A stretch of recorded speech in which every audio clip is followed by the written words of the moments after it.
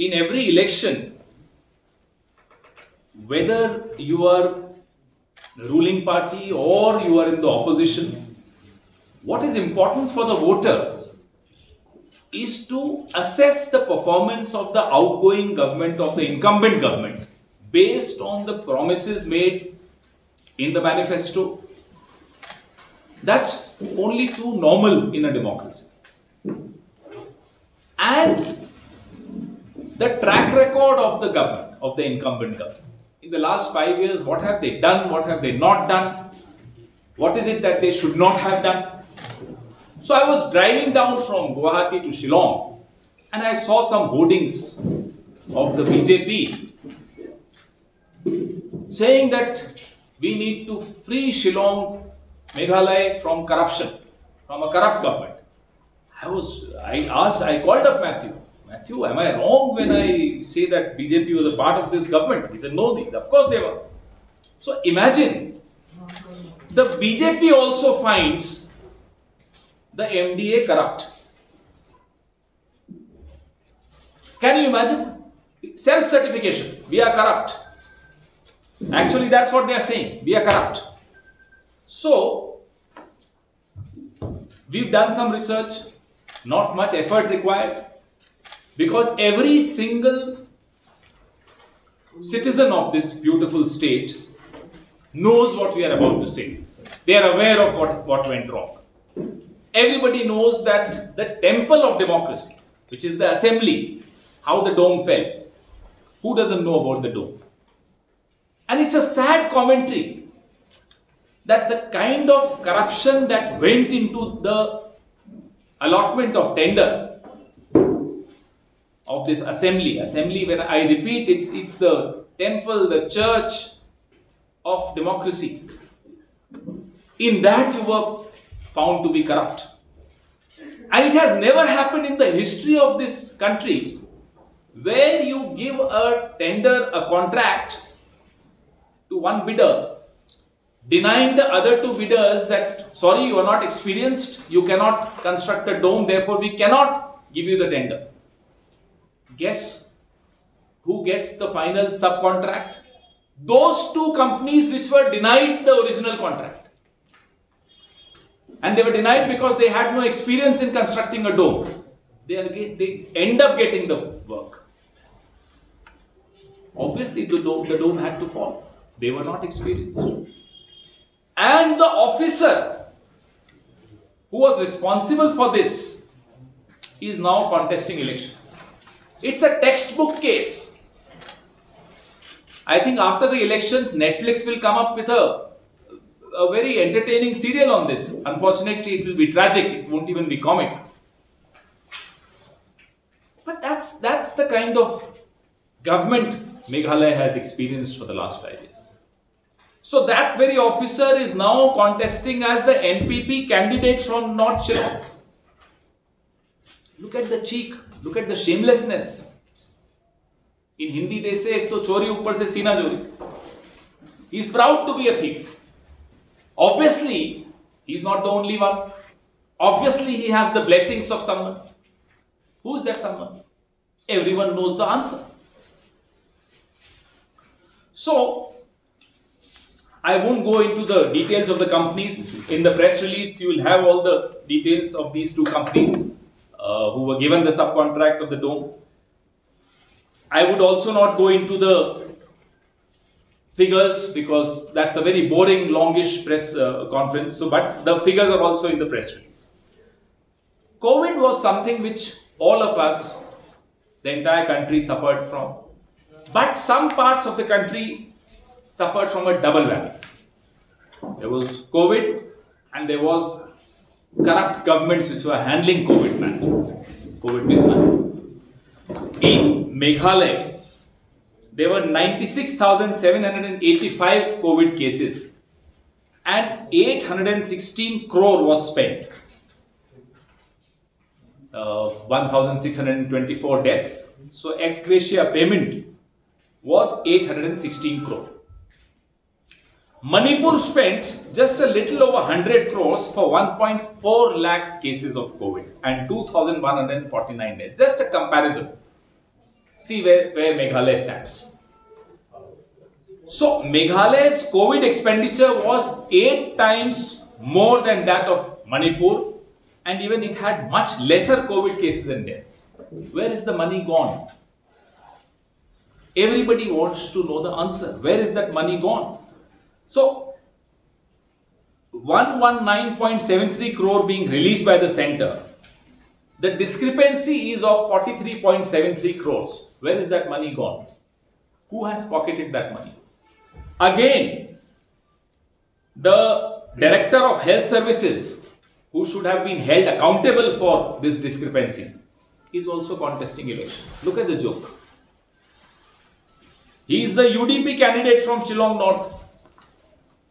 Who's the one behind all these people? First, they use these officers for corrupt practices. Then they protect those officers. Then they get them to resign and get them in their own fold. Come, fight elections. Together we'll do more corruption. You were on the other side of the table, now you come on this side of the table. So the players will keep changing, interchanging. Under the table things will keep going on and Meghalaya will keep suffering. Why? When will it all stop? This must stop. The third charge in our charge, Meghalaya Urban Development Authority scam. 500 crores was given to MUDA. No utilization certificate has been given and no one knows where that money was spent. This was for the development of the city. Where is the development? Where is the 500 crore rupees? Where is the utilization certificate? Where is the accountability? And these are not small numbers. This could have transformed the city. Mega shopping complex at Meghalaya Transport Corporation, Jail Road. It is also under the scanner. The government intends to spend more than 200 crores in a plot land measuring less than 50,000 square feet. Numbers speak for themselves. It smacks of corruption. Massive, brazen, shameless corruption. Now, a senior BJP leader and former minister 𝗟𝗓𝗥, whose party was an alliance partner of this government, has also castigated the MDA government for spending such a huge sum of money for a shopping center. As I said, within their own family, they are accusing each other. This is the state of affairs. You all covered the coal scam, the illegal mining and transportation of coal. The Meghalaya High Court in 2022 had appointed that Justice 𝗣𝗢𝗟𝗚𝗙𝗪 committee, retired judge of the Guwahati High Court. And in his report, he has stated 13 lakh metric tons of coal was illegally mined. 13 lakh metric ton. Mind-boggling figure. The report has been very scathing in its observation. But tell me, if any head rolled, was anyone punished? Was anybody held accountable? What happened? You can't put such a beautiful state to shame because of some corrupt leaders. 650 crores. That's the kind of scam we are talking about in this illegal mining and transportation of coal. 650 crores. Now we come to the 𝗡𝗢𝗥𝗧𝗛𝗘𝗔𝗬𝗔 scam. The CAG rarely speaks these days. After 2014, we haven't heard much from the CAG. Suddenly everybody is quiet. But in the 2021 audit report, the CAG exposed a scam of 149 crores in the state power department. A Delhi firm was given a turnkey project. There is an accusation that there was undue favor given to that firm. The irregularities in the power department include implementation of various projects which were commissioned from the ADB funds, the metering project, the smart metering project.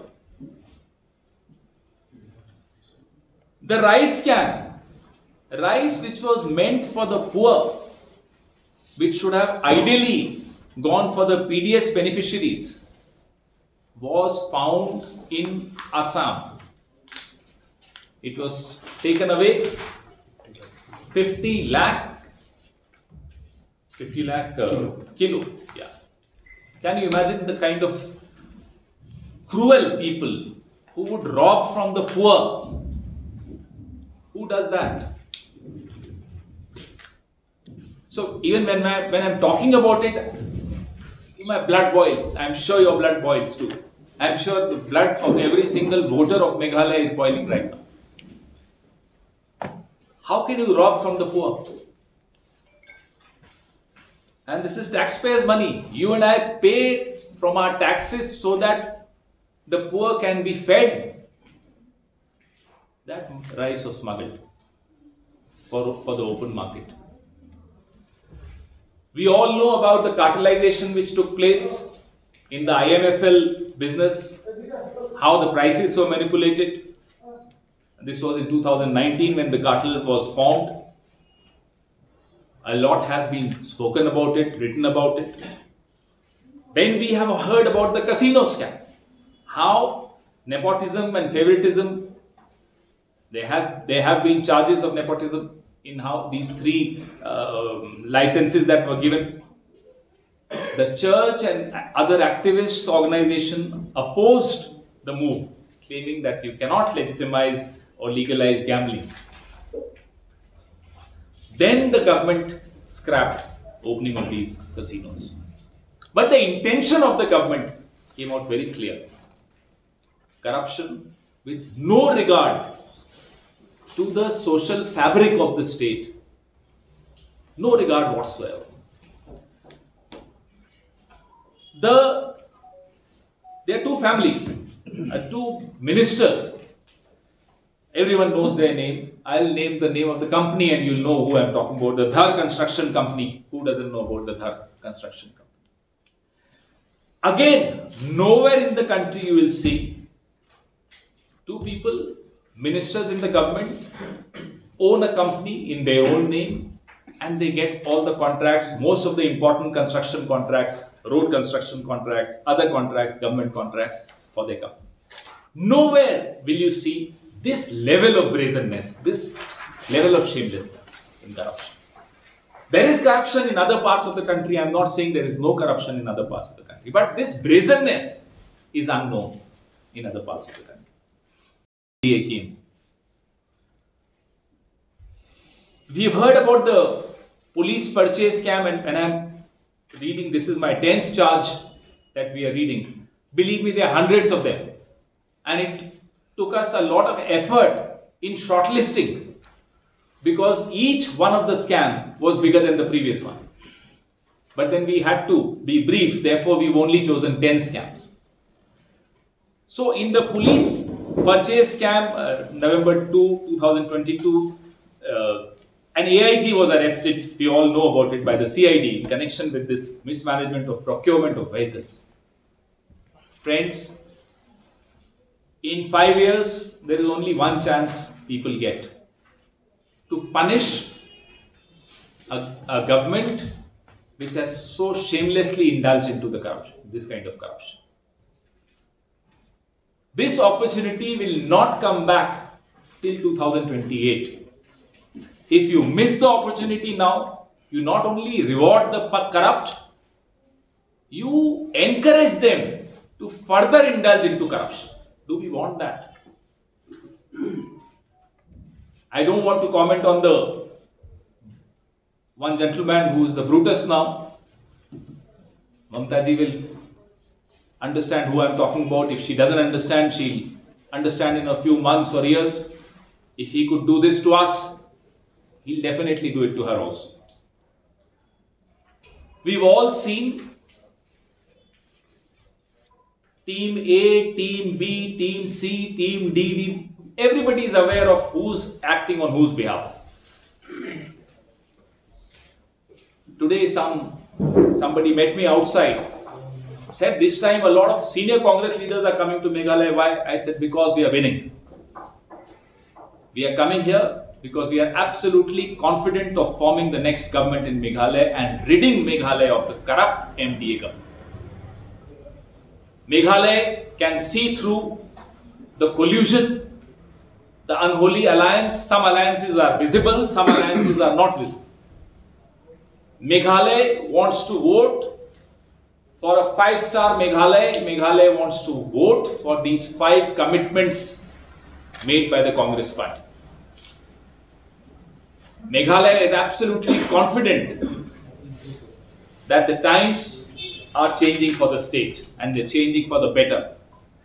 The times will change when the government changes. We promise you that within the first 100 days, we will deliver on our promises. I have a small anecdote here, which you will find very interesting. In 2018, the Congress party won Rajasthan, Madhya Pradesh and Chhattisgarh. And I repeat this example wherever I go because this is the example why people like me are in the Congress. Mr. Rahul Gandhi, along with senior leaders, Mr. Rahul Gandhi was Congress president in 2018, came to Jaipur for the oath-taking ceremony of Mr. 𝗟𝗓𝗓𝗚, went to Madhya Pradesh for Mr. Kamal Nath, and then went to Chhattisgarh for Mr. Baghel.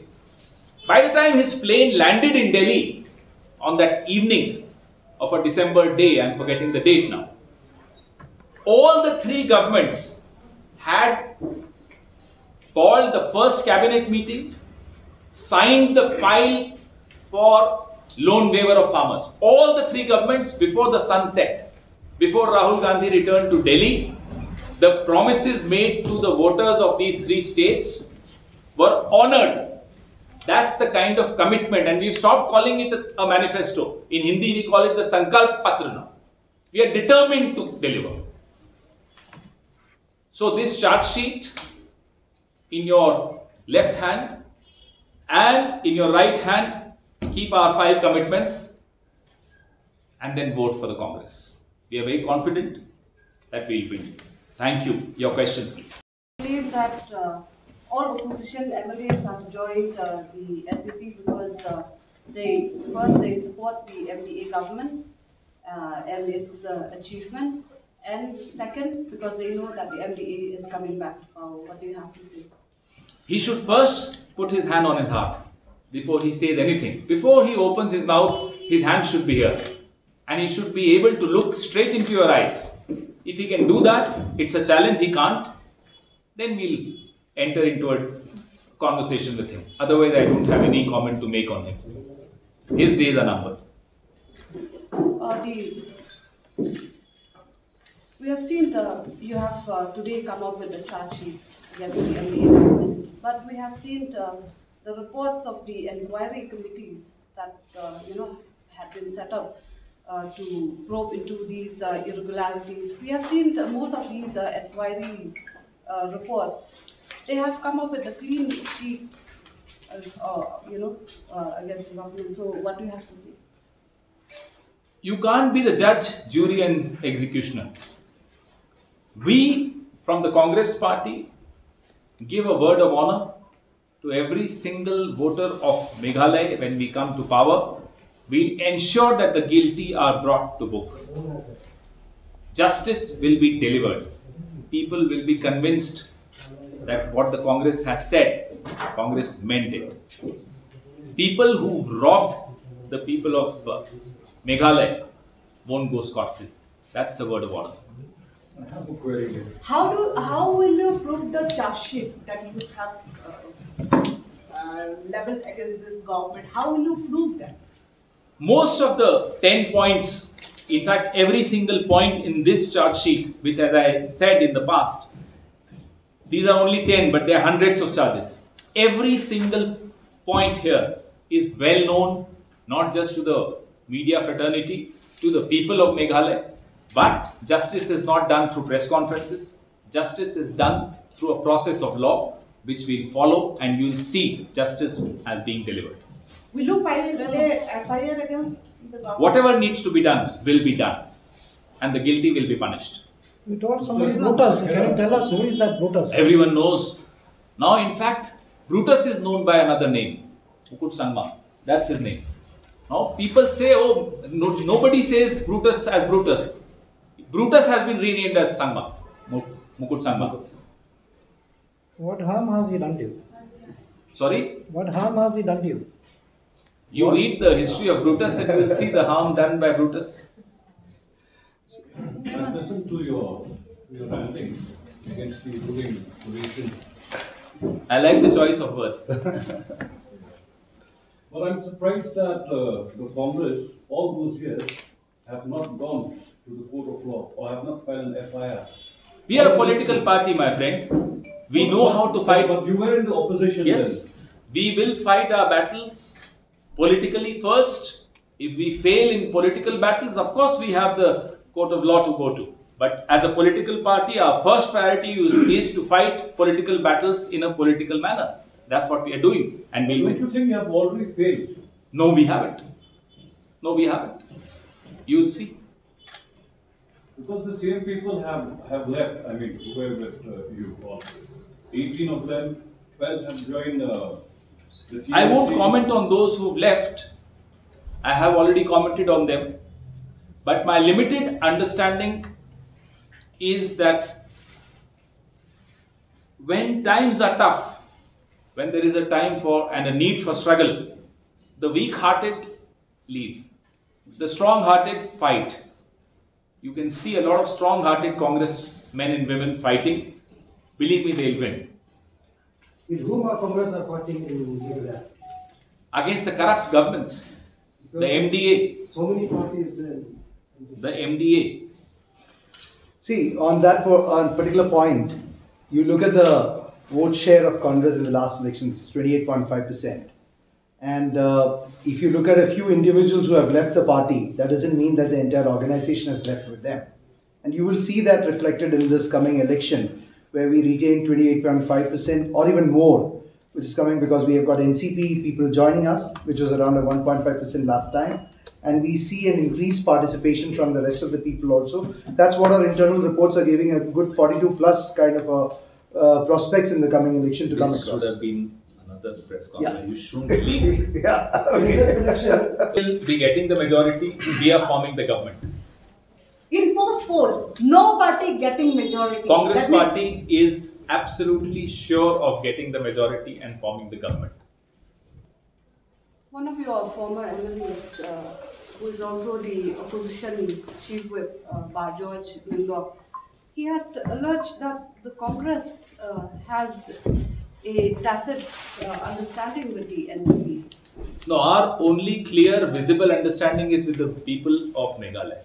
There is nothing tacit, invisible about the way we do our politics. Our politics is very clear, black and white, absolutely clear, crystal clear.